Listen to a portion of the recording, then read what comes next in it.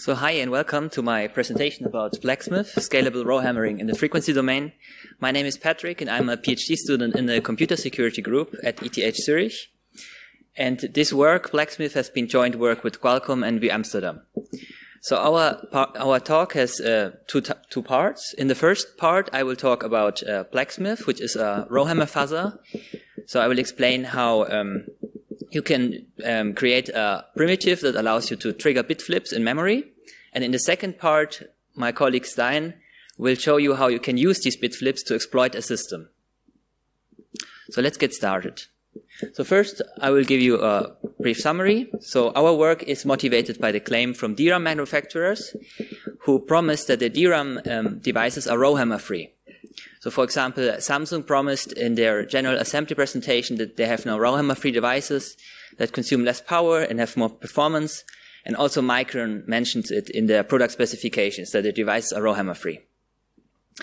However, we show in our work that we can craft novel frequency-based Rowhammer access pattern that allow to bypass all currently deployed mitigations on DDR4 devices. And for that, we build a fuzzer named Blacksmith that uses these new patterns and allows large-scale testing of DRAM devices. And our work also provides novel insights about mitigations and the patterns found by Blacksmith. And using Blacksmith, we show that the TRR mitigations on all PC DDR4 devices and also LPDDR4X devices are broken.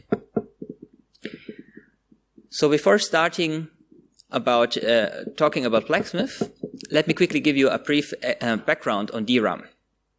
So I guess everybody of you knows DRAM, dynamic random access memory, that is today widely used in many different devices. For example, servers and also notebooks, smartphones, smartwatches. And here you can see a PC DIMM equipped with 8 DDR4 DRAM chips. And each of these chips contains multiple DRAM banks.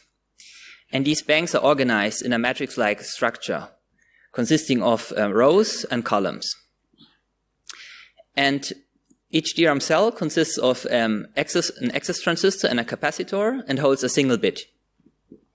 And due to the dynamic nature of DRAM, it is required that you refresh these cells because the capacitors leak charge and then they forget the data that is stored. And hence it is necessary to refresh these rows. For example, each row every 64 milliseconds in DDR4. And to get an idea how Rowhammer works, you have to know how DRAM works. And for that, let me show you how a write operation works on a DRAM device. So reading and writing always happens row-wise. So for example, if you want to read the row in the top, so the green one here, so what we would first do is to send a DRAM activate command. And then this row gets loaded into the row buffer. So this happens usually transparently. In the CPU, there's a memory controller that basically translates your access request, so if you access memory in a program, into these DRAM commands. And after this row has been activated and is loaded into the row buffer, you can, for example, do a write and modify the values. And after that, before you access another row, you have to issue a pre-charge command that writes back the modified data. And let's see how this mechanism can be exploited by Rowhammer. So the Rowhammer effect has been discovered in 2012 for the first time. And the idea basically is that we exploit the leaking charges of the capacitors. So what we basically have to do is activate 2 rows. So here, the red one and the other one with one victim row in between. So these 2 reds are called aggressor rows and the one the victim row. And if we do these accesses repeatedly many times over and over again, then these aggressor rows will leak charges which will impact the data that is stored in the row in between the victim row. And at some point, if you repeat this often enough, you will see bit flips in the row in between. And there have been many different Rowhammer access patterns proposed by academia in the past. So this one here is called double-sided because you have 2 aggressor rows with 1 victim row in between.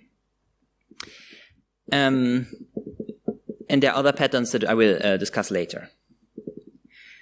So now you may ask, okay, this sounds very theoretically, but what can we actually do with it?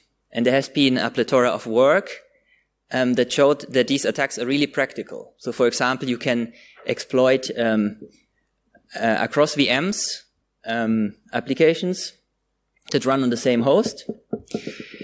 It has been shown that you can also run Rowhammer on smartphones. So smartphones have usually LPDDR memory.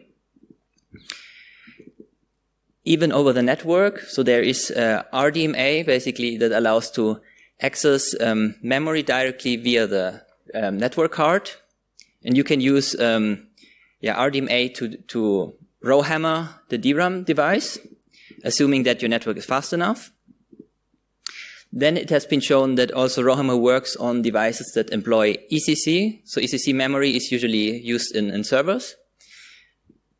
And also over the network, over in the browser via JavaScript. And now the research question that motivates our research are basically the claim from DRAM manufacturers that promise that the DDR4 devices are Rowhammer free. So there was work before in 2020 called Trespass that investigated these mitigation mechanisms on the DRAM device called target row refresh for the first time. And they found out that TRR, so this mitigation mechanism, is like an umbrella term for different mitigations. So different manufacturers deploy different mitigations. And they could show that if you modify the existing patterns a bit, then you can still trigger on around 30% of the DDR4 devices Rowhammer bit flips. And for that they used so-called n-sided patterns, which is a generalization of the double-sided pattern. I will show you an example later. And given this work, we asked ourselves if the majority of today's DDR4 devices are indeed safe against Rowhammer, or if we can build better patterns to bypass these mitigations.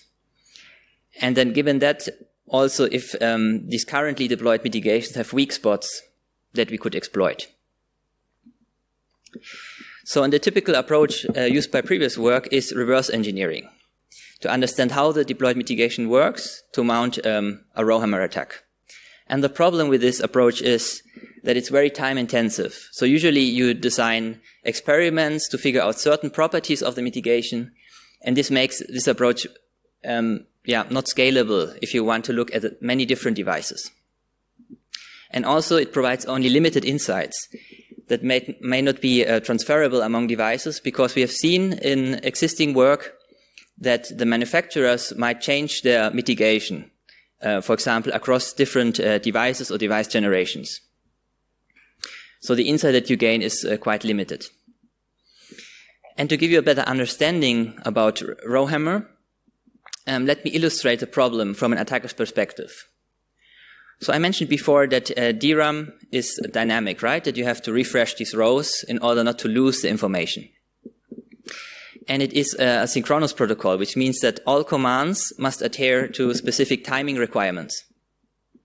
And each cell in a DRAM device must retain the information for 64 milliseconds. So you can see a timeline that represents this refresh window of 64 milliseconds. And to refresh each of the DRAM rows in that 64 milliseconds, you must send around 8K refresh commands. So each of these refresh commands refreshes some of these rows in the DRAM device. And we can issue around 166 activations. So what I showed before, when you load a DRAM row into a row buffer, in between of two refresh commands. So this is basically the space that the attacker has, right? Because after these 64 milliseconds, the row will be refreshed. So if you are not able to trigger the bit flip within this period, then it's basically over. So from the attacker's perspective, we have basically 1.3 million activations.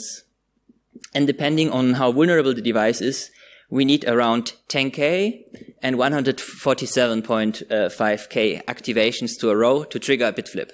That's what I showed before, that you have to repeat hammering many times so that enough of these charges, of these leaking charges, accumulate to trigger a bit flip.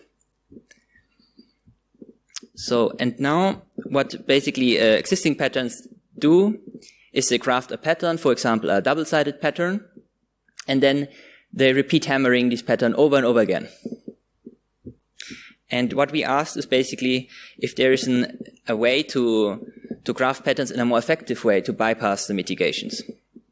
And now let's switch over to the defender's perspective to give an idea how these devices usually protect against Rowhammer. So here you can see how a deterministic mitigation works. So the idea is that we have a component called sampler that basically samples some of these accesses, of these activate commands, and then has a kind of counter that keeps track of how often these different rows have been activated. And if the counter reaches a certain threshold, then you have to preventively refresh the row, right, before it can trigger a bit flip. And I mentioned before that this DRAM is a synchronous protocol. This means that we can only send a refresh at certain points in time.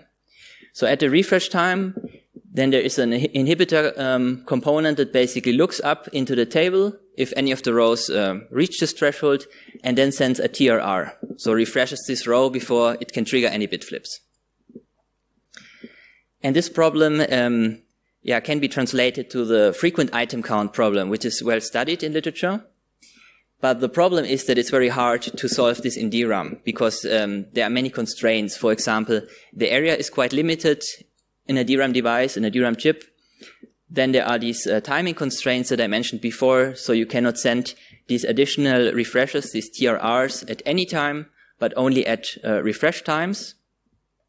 And also, of course, costs like performance, for example, or energy consumption must be taken into account. So, and now back to the question how we can craft more effective patterns. So we looked into existing patterns. So here are three very prominent examples. So we have the single-sided pattern where we hammer here row X and then might see bit flips in one of those. We need another row somewhere apart to evict this row from the row buffer, right? And then we have the double-sided that I explained before, and we have, for example, a four-sided. You can see this is basically just an extension of the double-sided pattern. And four-sided is an example for an n-sided pattern with n equals 4. And we made the observation that in these patterns, all the aggressors are hammered uniformly, so the same number of times. And this is a very simple case for the mitigation, right? Because if it knows, if it can track one of those, then it already knows the hammer count of the other ones. So this was our first insight. And we wanted to see how effective it is if we use non-uniform access patterns to bypass the mitigations. And for that, we constructed two experiments. So in the first experiment, what we basically do is we take an n-sided pattern, for example, a 6-sided, and then at random repetitions of the pattern, we just access another double-sided aggressor pair, so two other rows. And then basically these two other rows will have a non-uniform hammer count at the end. And in the other experiment, we just have random patterns, so random rows, and then at some randomly picked locations of where we repeat the pattern, we just access a double-sided aggressor pair. And to evaluate how good this approach works, we bought some DDR4 devices, so 40 in total. We tried to have a very diverse set of devices from different manufacturing dates with different frequencies, sizes, and also ranks. And from the three major DRAM manufacturers, Samsung, Hynix, and Micron. We also had 4 devices where we couldn't identify the chip manufacturer. But the device is from Kingston. We're from Kingston. And here you can see how this looks like. So we have these very different devices. Some of them were like gamer DRAM devices with heat spreaders. And this is our test cluster where we evaluated our experiments. So we used a very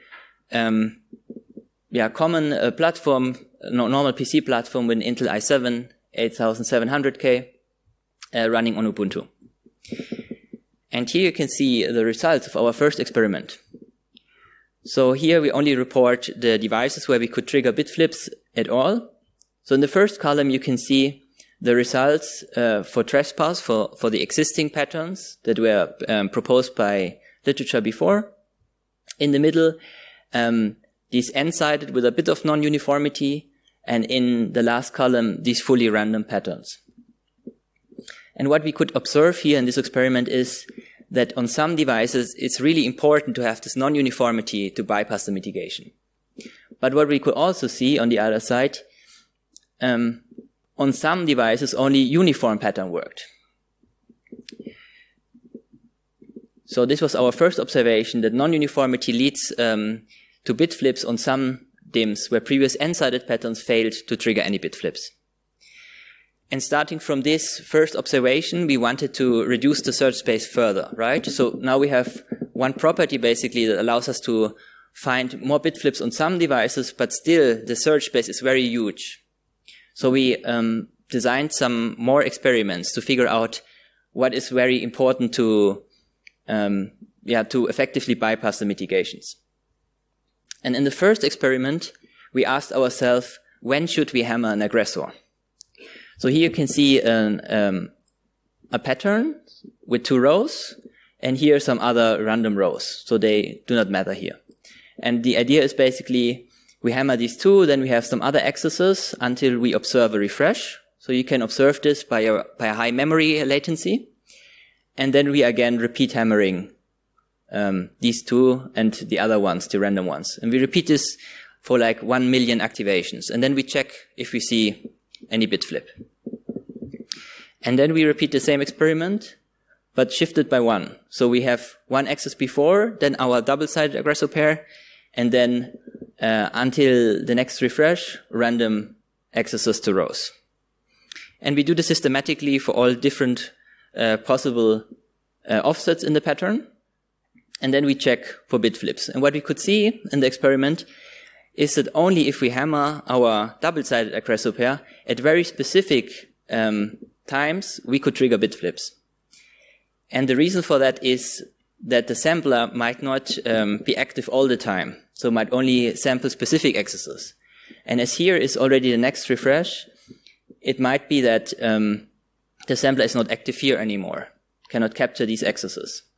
So our next observation is basically that it's very important when we access the aggressors in a pattern. And this allows us to bypass the mitigations more effectively. And here we can see some data from an experiment from a real device, from a Samsung DIMM. And you can see, so if this is the pattern length, 100 accesses, then only if we hammer at the end, we can trigger bit flips. And also not at every offset, right? So there are some points when we hammer there, then we also don't see bit flips. And this suggests that the sampler is active at these points and also here at the beginning. Based on that, we constructed a next experiment. We wanted to know for how long we should hammer an aggressor. So as I mentioned before, this Rowhammer phenomenon is based on leaking charges. So if you hammer a longer time, you will leak more charges and you will see more bit flips. But at some point, if you hammer too much, it might be that you get caught by the mitigation. And that's why we wanted to know for how long should we hammer an aggressor. So we start again with the same experiment like before, where we have our double-sided aggressor pair and then some random accesses. But now additionally to just hammering the aggressor pair once, we also try different intensities. So we repeat, for example, hammering 2 times or 3 times and so on, up to the whole refresh interval. And we try this for the different offsets in the pattern. And then we again check if we could observe bit flips. And what we found is that for some point you can increase the intensity and see more bit flips. But if you get over this point, then you don't see bit flips anymore, which suggests again that the mitigation caught these accesses and then refreshed these rows before any bit flips could be induced. And this is basically our next observation, that up to a sweet spot, we can increase the hammering intensity to see more bit flips. And then after that, the number of bit flips drops. And here again, we have some real data. So here we can see the number of bit flips and the aggressor offset, so where we hammer in the pattern. for an intensity of 1, so we only hammer the aggressor once. And here for an intensity of 2. And we did this for different intensities. And one interesting point is, for example, this here. Here you can see that if you hammer 2 times, you get way more bit flips than if you hammer 4 times. So this indicates that at some of these repetitions, you get caught by the mitigation. And then the last experiment that we conducted is if our pattern should be longer than 1 refresh interval. So previous patterns were quite short, for example, double-sided or 4-sided or 6-sided. And we wanted to know if it makes sense from perspective from the attacker to have patterns that are longer. So what does it mean? So instead of just building a pattern that is 1 refresh interval long, we build patterns that are longer, for example, 2 refresh intervals. And we do this by basically just extending the previous experiment. So instead of just limiting the pattern length to 1, we also make it longer than 1. And then you see that there are some patterns where we hammer, for example, 1 refresh interval a lot, but then the other one, nothing. And then we do this the same again with the shifting of the offset that we start later, and then, we repeat the same basically. And here we could see that it makes sense to only hammer in some of the refresh intervals. That is more effective to bypass the mitigation. And this is our last observation, that hammering hammering with longer patterns, longer than 1 refresh interval, is effective on some of the devices to bypass the mitigations. And here again I have some real data. So here you can see, so this part is basically 1 refresh interval, and you see only like very few bit flips. But then if you extend the pattern to 2 or 3 refresh intervals, then you see many more bit flips. And based on these 4 observations, we came up with a general model to describe this new class of patterns. We found out that the concept of frequency, phase, and amplitude nicely match to these properties. For example, the phase when we hammer a pattern, so at which location, and then the frequency, how often we repeat hammering, and the amplitude, how intense we hammer the aggressors. And now the question is, how can we determine effective parameter values? So because these concepts basically are very dependent on the deployed mitigation. So different devices might require different amplitude, phase, and frequency to trigger bit flips. And for the implementation, our goals were to have a solution that is scalable. So we wanted to have like a plug-and-play solution that allows large-scale testing on many different devices, and also something generic that can cover many different TRR implementations. And last but not least, also something that is extensible, because it might be that DRAM vendors made tiny changes, and we want to have a solution that allows to really thoroughly test the mitigations. And for this, we built the Blacksmith Rowhammer fuzzer.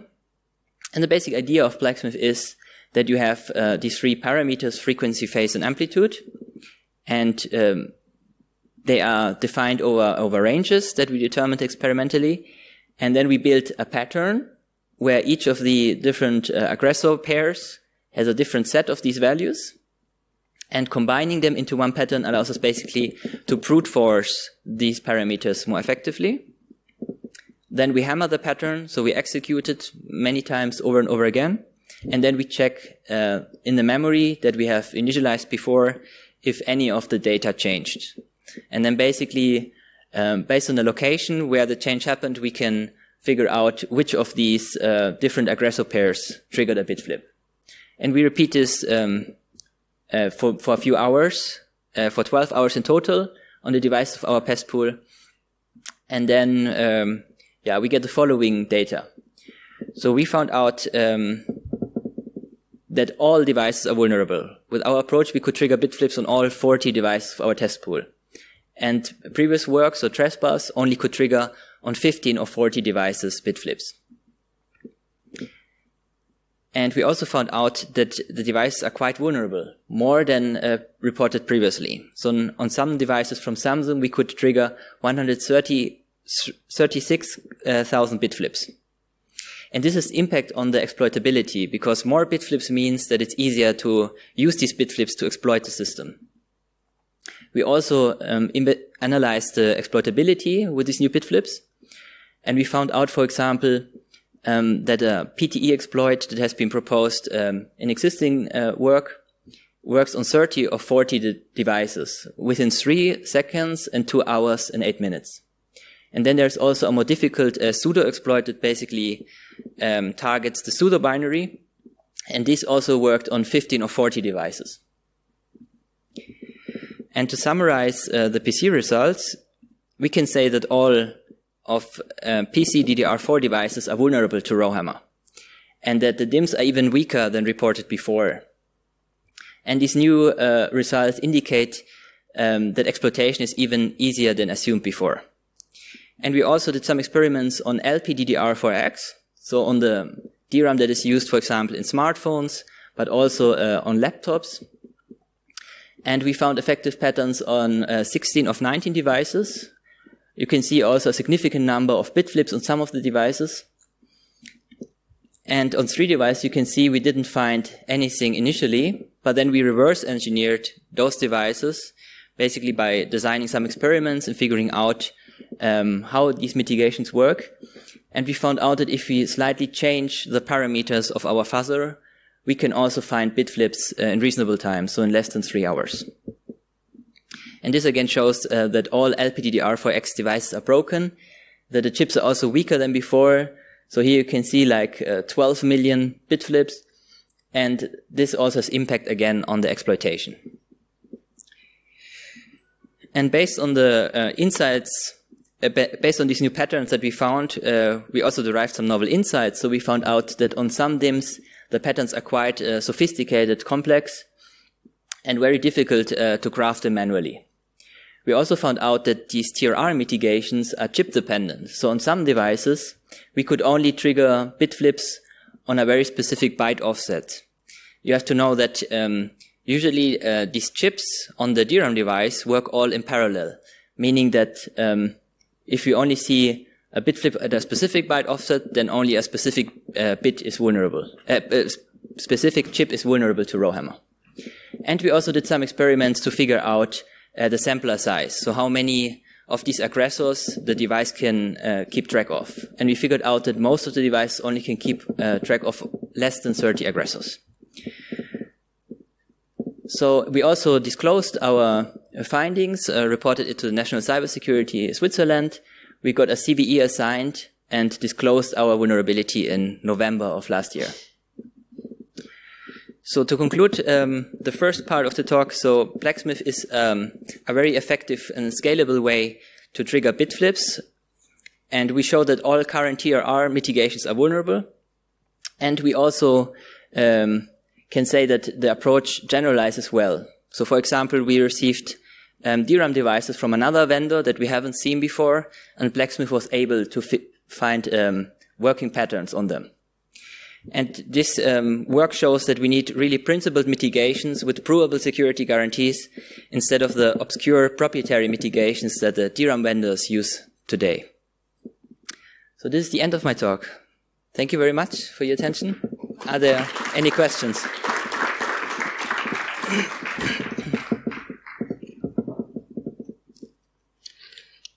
A bit more time, right?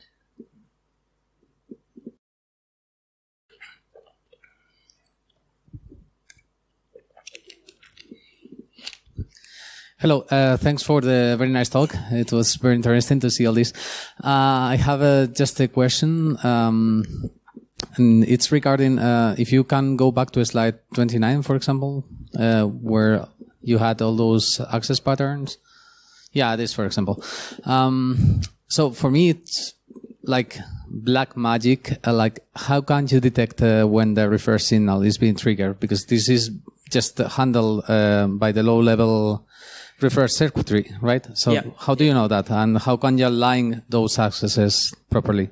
You can measure, so for the refresh, you can measure the access latency. You will see that when a refresh happens, the access latency has like a peak, and then you can detect when the refresh happened. And for the addressing, so this part, I skipped before because there is existing work that shows basically how you can use bank conflicts as a side channel to reverse engineer these addressing functions. So the memory controller has some proprietary, non-disclosed addressing function that basically translate the physical address into a DRAM address. So consisting of bank, row, and column. And using this bank conflict sidechain, you can figure them out, and then you can really precisely address specific rows and then build your pattern, like, for example, in this double-sided fashion where you have one victim row in between. Hello, hi. Very nice talk. Thank you for your contribution. So, would you be able to know if you had a double flip? Yeah. Which means no actual change in the output. Ah, you mean that it flips twice? No, you won't see this. But it could be that you have in one row multiple bit flips. This could happen. And also the direction is depends on the data in the rows adjacent. So it could be that it flips from 0 to 1 or from 1 to 0. What is the most frequent? 0, 1 or 1, 0? Depends on the data pattern. But we used a random one. Yeah. But there are existing work that characterizes basically these different data patterns and the impact. Yeah, I'm familiar with the literature. So the initial pattern that you put, do you also variate that? I mean, the way you load the RAM before hammering it also is going to change the bits you are going to hammer, you know? So do you have like specific patterns for every byte or something like that you used that worked better on some models or something like that? We didn't look into that, but we only used a random pattern, basically pseudo-random, so that we can reconstruct it and check if bit flips happened. Okay. Yeah, I mean, if you look at previous literature, people may have been more successful with AA instead of FF, for example. Yeah. The reason is unknown to me too, but it could be related to the chip construction, for example. Yeah. That's definitely one thing that we want to look more into. Yeah. Other questions?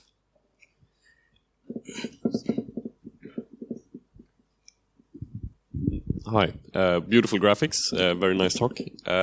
I just wonder, is this like physically destructive? Have you bricked like a shit ton of RAM sticks, or like can you do this millions of times and the memory will like survive?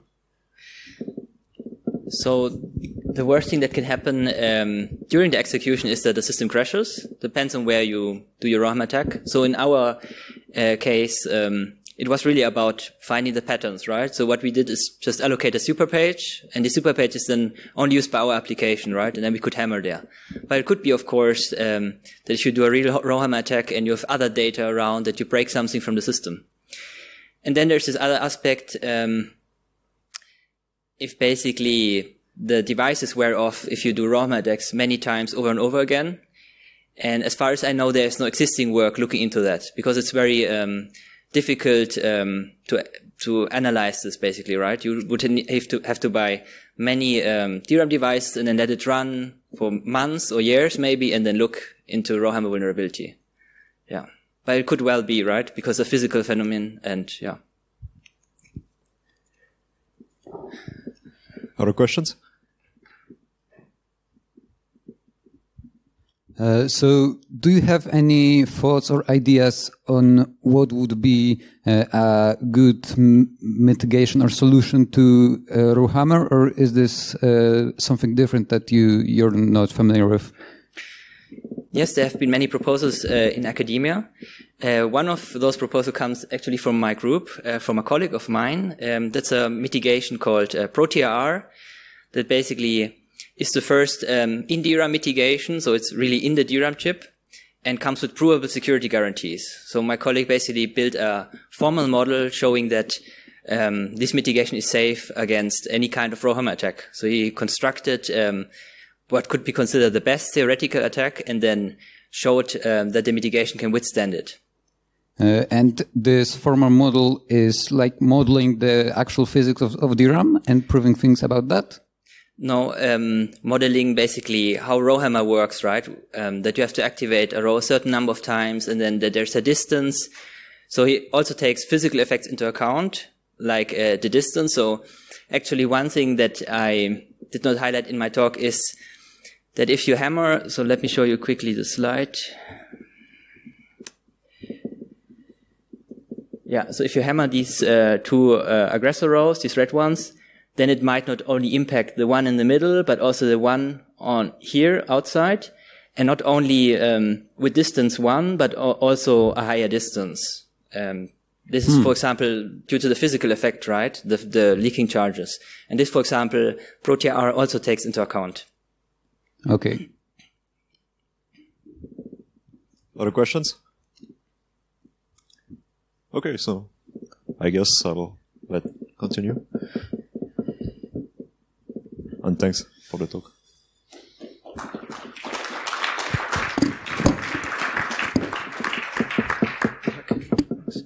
Okay. So essentially what Patrick has just showed you is that we've built Blacksmith, and we can use Blacksmith to find patterns that are effective and that allow us to flip bits at certain locations in physical memory. Now you might be wondering, right, why do I care? Okay, it might not be nice, but can an attacker actually leverage bit flips like these to break security guarantees on my system or do nasty things to my applications or my data? And the answer, perhaps unsurprisingly, is yes. So what I'll be doing in the remainder of this presentation is I'll be showing you one example of one such attack. You may have briefly seen this also highlighted in the evaluation of Blacksmith, but this concerns a paper, Flip Feng Shui, Hammering a Needle in a Software Stack. It was first introduced in 2016 by Kaveh and Ben Gras, among others. Kaveh is a member of our group. And essentially, what this paper does, or what this work does, what Flip Feng Shui does, is it's a technique in a situation where we have two VMs on one virtualization host, right? So we have a victim VM, and we have an attacker VM. And what this technique allows us to do is it allows us to break CPU virtualization isolation by flipping one bit in a memory page, physical memory page, in our co-hosted victim VM. Okay. When can we do this? So what are the assumptions we have to make on a system? Well, first, we have, of course, we require that we have a victim and attacker VM that are co-hosted. We also have to have the ability to flip bits in physical memory, right? So it has to be a DRAM device that is vulnerable to Rowhammer. Well, happily, Blacksmith has shown that there are lots of such devices. We have to have memory deduplication enabled on the host. We'll see the why and how of this later. And also, and not unimportantly, we have to know the content of the page. So we have to know the content of the memory in which we are going to cast a bit flip beforehand. So, okay, if those guarantees are met, how do we actually perform the attack? Flip Feng Shui presents a more general model in which a hardware vulnerability is combined with a physical memory massaging primitive in order to flip the bit we mentioned. In this presentation, however, we'll be focusing on just one specific instance that's also highlighted in the paper, and we are going to use hardware, or we're going to use Rowhammer as the memory glitch, and we are going to see a technique called deduplication as the memory massaging primitive. Now, why is this massaging primitive necessary? Is you have to remember that in Rowhammer, not all locations in DRAM are equally vulnerable. And there is no guarantee that the bit flip you want to cause, right, that this location in physical memory is actually occupied by data where you want to cause your bit flip. So what you need is you need the ability to move around a victim page. You need the ability to move around victim memory in physical memory to get it to a spot where you can use a Blacksmith pattern. And memory deduplication, as we'll see in a minute, is a technique that we can employ to actually get our victim VM page backed by physical memory of our choosing to a reasonable extent. So how does this mechanic work? Well, first let me talk about deduplication as a technique.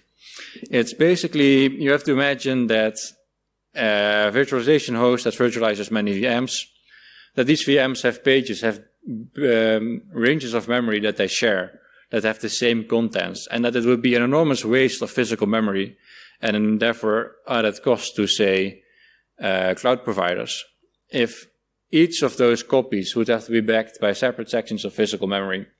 So what a kernel like Linux does, for example, is it employs a technique called kernel same-page merging, and it starts to scan host physical memory, so it scans the range of physical memory, and it's on the lookout for pages, for regions of memory that contain the exact same content. And if it finds pages like these, then what it decides to do is, okay, I'm going to unmap one of those pages, and I'm going to instead map it to the same location in physical memory that the other VM is using, thereby sparing a lot of physical memory in the process. What is important in this context, of course, is that if we were to change any of the data in our VM, then then the kernel employs something called copy on write to ensure that those changes aren't replicated in the victim VM. This is, of course, necessary to maintain the semantics of this entire operation, but also any other alternative would be a nightmare from a security point of view, if you could just arbitrarily write to victim memory, right? However, it's important, of course, for the CPU or the kernel to employ a copy on write or to use this technique, that it needs to be able to detect that we've written to a page in the first place. Now enter Rowhammer. Where can deduplication go wrong? Well, we return to the situation here where we have merged pages, and both the victim VM memory page and the attacker VM page are backed by physical memory chosen by our attacker. Now, what happens if we flip a bit? We only have a change in host physical memory, and it's totally oblivious, right? The CPU doesn't notice this, the kernel doesn't notice this, because if it would notice this, if it would be able to detect such bit flips, well, it would be trivial to undo them, right? And bit flips wouldn't be nearly as much of a problem. So because it doesn't notice this, what happens is that these changes are visible from both the attacker VM memory and the victim VM memory, right? And that's why this combination of deduplication and Rowhammer is so dangerous, because we can essentially get a victim VM memory page backed by physical memory of our choosing, and then we can use Rowhammer and Blacksmith as a fuzzer to flip a bit in this physical page without the CPU or the kernel noticing anything, and thus also flipping a bit in memory used by the victim. So what we're going to do is we're going to use this technique to construct an attack against OpenSSH. So imagine the following scene. All right, we have a victim VM is running an OpenSSH server, and our victim has an RSA public-private key pair. The public key is in the authorized key list in the victim VM, and the victim uses his private key to authenticate himself to the server and to gain access. Now, how can we leverage Flip Feng Shui and Rowhammer to break into this VM to gain access to this server without actually having access to the private key? If you were to look at what OpenSSH does, if someone tries to connect, if someone tries to SSH into your server, there's this file called authorized keys, which basically contains entries like these. It's a list of public keys that are authorized to access the server. And what you can see is if you drop the prefix and the comment in one of these entries, and then you do a base 64 decode, is that what this really contains is just 3 length prefix fields. We have a constant string indicating the type of the key. We have a public exponent in RSA, which is typically set to the static value of 2 to the power of 16 plus 1. And then finally, we have an RSA modulus, which is the product of 2 primes. Just to recap, for those unfamiliar, we have an RSA public key is, as I mentioned, this modulus and this public exponent. We also have a corresponding private key, which basically also holds this modulus on the condition, of course, that the person who owns the private key is aware of the 2 prime factors, of the prime factorization. And he also has a private exponent D, which is derived from these factors and from E. And now what you need to imagine is what happens if we flip a bit in this modulus N. Well, as it turns out, N prime is easier to factorize. So the paper contains some math which I'll not go into here, but essentially in between 12 and 22% of cases, we can factorize this new n prime effectively. And if we can factorize n prime, well, we can compute d prime. So we can find and construct a private key that allows us to gain access to a server that's using the modified public key with the bit flip.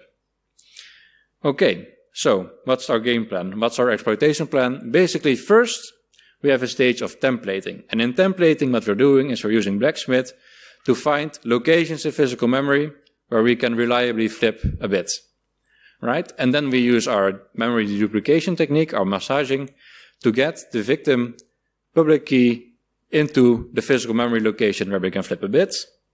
And then finally, we flip a bit in the keys modulus by using the Blacksmith pattern that we found on the physical memory we've selected and where we've moved the public key.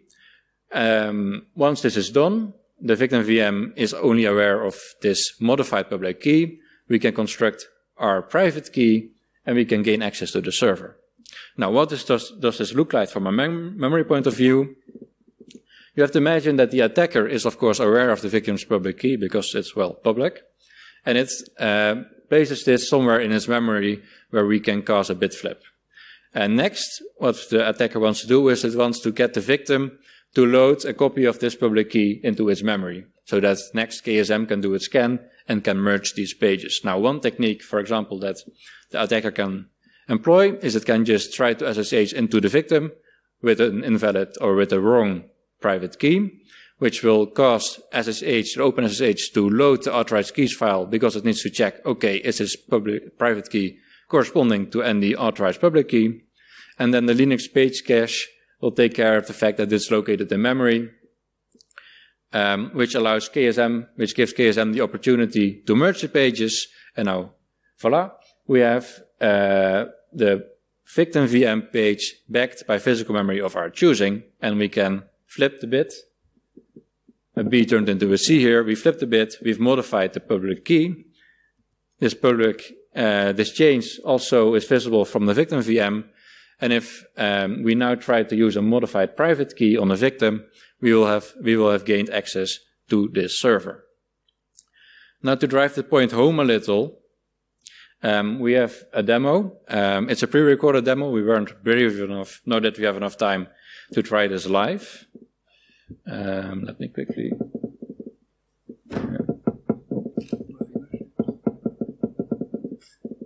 Here. Yeah. Right. On the green thing, I think. Yeah. Right. So basically what this demo will show you, it's intended for another project, but it's using the same technique, and I'll be pausing at some places during the demo to showcase some important details. So what's happening here is we've created our VMs, and we've generated a public key for our victim. And we've highlighted here a small part of this key, because this is the part of the key, right, node PSJRS, where we're going to cause a bit flip. Now that we have basically set this up, the next step is going to be to start our Blacksmith fuzzer, or to start our end-to-end exploit rather. And what we're going to do is first we're going to have to reverse engineer some parts of DRAM, which is the first thing you'll be seeing in a minute. Right, so we have started the exploit.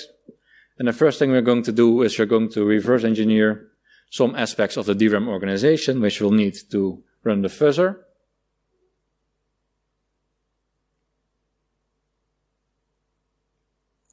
That's what's happening here. And once this reverse engineering is done, we can start our templating phase. Essentially what this means is that we are going to start generating patterns at different locations, and we're going to try these patterns out until we've hit a pattern that's both effective enough and that results, if applied, in a public key that we can actually factorize the modulus, right? So what we've done now is we're starting to try, it's sped up, but we're starting to try all sorts of Rowhammer patterns. And this will take a while because the pattern not only has to actually cause a bit flip, it actually has to flip the bit in the right direction, right? We have to actually change a 1 into a 0 or vice versa. And now this pattern that we've just scheduled means that we've just tried, okay, we found a reliable flip, and now we're going to try to see if this flip results in a key that we can factorize. This happens in the background. And in the meantime, because like it's not guaranteed that this will work, so we'll just continue searching for all sorts of different patterns, and we'll also schedule those if they're interesting.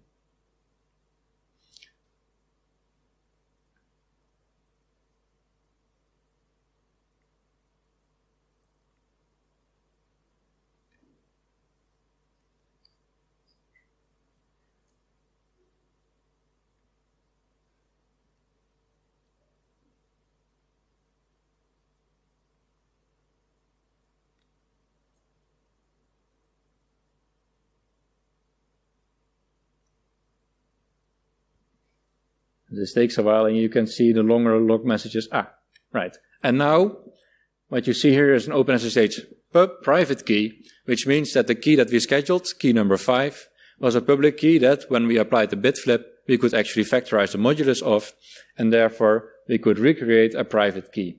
And this is the private key that we've generated. Now, we basically have our ingredients, right? We have a blacksmith pattern, we have that we can apply to the public key.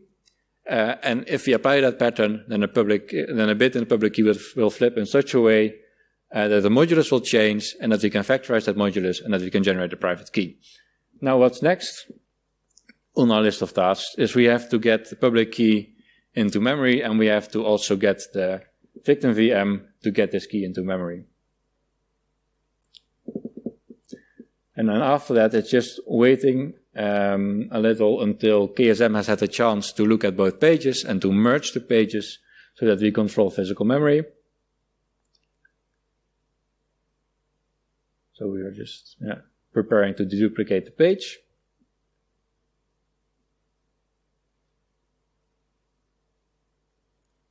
It takes a while until KSM has finished his pass around all memory.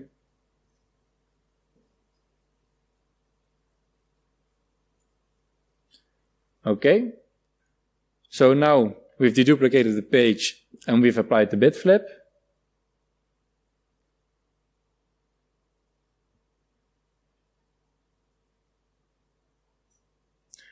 And now we are going to have to wait until the changes is also picked up by the victim.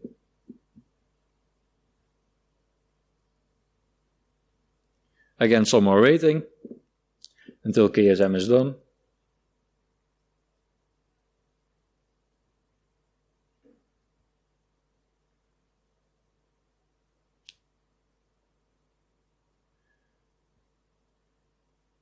Okay, and now what you can see here in the log messages is that we found that the flip we found essentially is saying, okay, we are expecting the flip we found to flip a J into an N in the key.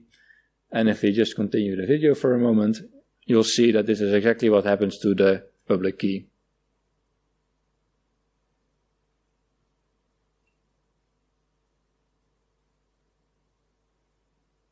Right, and what you'll notice here is we've tried the original, so the undamaged private key on the victim VM, but now it's rejected its own private key because it no longer corresponds to our public key that we've applied the bit flip to. And finally, what you see here, I'll continue the video until it highlights the change, is that the J has indeed turned into an N, and that we've managed to use this key to gain access to the victim VM, thereby completing the end-to-end exploit. Okay. That's it from our side. Are there any questions?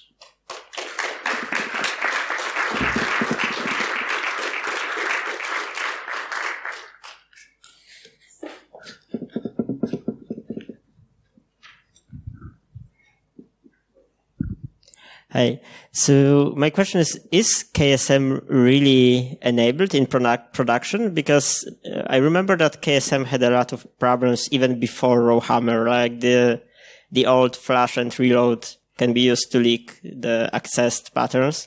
So I thought people are not using it. At time of the publication of the paper, it used to be, right? This serves as an example, but in security critical context, right, the recommendation has long since been to disable it in its entirety, or at least to consider alternatives. You know, like, for example, how does it look in cloud providers, like the popular ones, or? I can only say that at the time of the publication of the paper, it was widely used, even in public cloud providers. Okay. And I would assume, given, right, the security implications, that its users has since been discontinued, but I can't say for certain. Okay, that's worrying. Again, probably, but I don't know for sure. Hello, hi. Thank you for the remake of the Usenix presentation. It's nice to have it live again. So the question is the following. How much time do you have before the public key that you modified gets back to the original? Because, I mean, the file is in RAM. And basically when you forge the new private key, then you have a window of time and then it's going to roll back to the old one. So how do you guys develop the experiment to make it work? Well, yes, you're right, because the change happens in RAM, and specifically it happens in RAM because the victim key is in the Linux page cache. I can't give you an accurate number on exactly how long it would remain in the page cache, but from my own observations, I'll say at least a minute. That's right? A lot of time. Yeah. And we've seen successes up until quite a long time afterwards. And you have to remember that the Linux page cache, if I'm not mistaken, uses basically the remainder of basically all your unused DRAM, right? So if you don't have a lot of I/O going on, a lot of file reading going on or file writing going on, then my expectation would be, yes, it would remain there for quite a long time. It's dangerous. Yeah, just to add on that. Yeah, I think so. Actually, it will last until it is evicted. So if you are not under memory pressure, I think it will last there for some minutes or who knows. Yeah, I have a couple of questions probably. Sure. So I think this only applies to those supervisors that do this memory deduplication. But I don't actually know. Besides KVM, did you try the others? I mean, Xen, whatever. No, I don't. I can't speak for the original. I don't think they did, but yeah, I think they stuck to KVM as an example of the exploit. Okay, thanks. And yeah, so basically this is exploiting the fact that the data is still in the page cache, in the Linux page cache. So I guess if the target process just bypasses the cache, like opening the file with direct flag or something, this would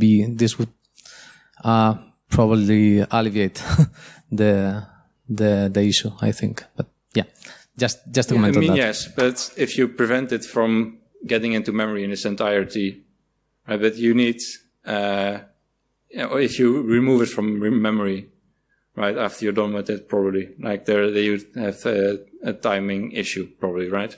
Mm-hmm. If you flush it immediately afterwards, for example, but yeah, empty rising here, right? So yeah. So yeah. Thanks again for the talk. Very interesting. Other questions? Okay. So thanks for the talk, and yeah, that's it.